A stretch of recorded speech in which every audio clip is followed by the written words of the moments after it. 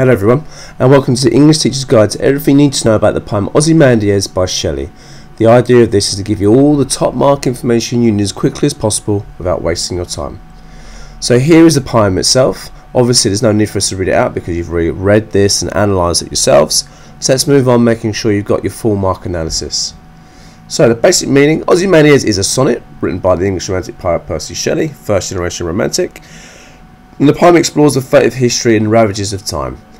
That all prominent figures and their empires that they build are temporary, and their legacies will eventually decay into oblivion. Now, contextually, Ozymandias was a Greek name for the Egyptian pharaoh Ramesses II, which literally translated means king of the air. There's a kind of arrogant idea here that they are king of everything, which again is somewhat ironic when we look at the fact that they are forgotten in this poem. It's written by Shelley in a collection in 1819, and it was inspired by the unearthing of a large statue of the pharaoh. The Egyptian pharaohs, like Ramesses, believed themselves to be gods in mortal form and that their legacy would last forever. So the reference to the stone statue is like to be a direct reference to the statues and sculptures like the ones which were unearthed, which the ancient Egyptians themselves had made, obviously, as a symbol of their eternal power. Let's move on, shall we? In terms of form, this is a sonnet. And sonnets are usually used to express love or admiration for something or someone. However, in this poem, Shelley is using the form ironically, as there is no one around to admire or love the broken statue in the desert. Referencing the fact that knowledge of the statue is a third-hand information which we gain, it helps to reinforce the view that Ozymandias clearly does not hold the influence he would have wished.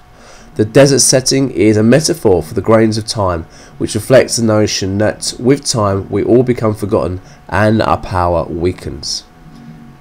Structurally, some lines are split by full stops, which breaks the general kind of meter of the poem. This is obviously symbolic of the broken statue himself. The poem is written in loose iambic pentameter, which again highlights the decaying statue. So the more you go into the components of writing a sonnet, the cleverer this poem seems to be.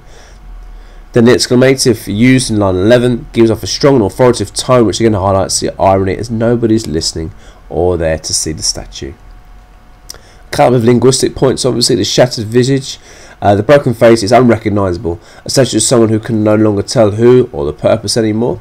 Cold command sneer suggests that Ozymandias' character was powerful and arrogant, which again is ironic as there's now no one left to listen to that message. Colossal, meaning vast or huge, is a metaphor for his ego rather than perhaps the statue himself. And then finally, the sands stretch far away.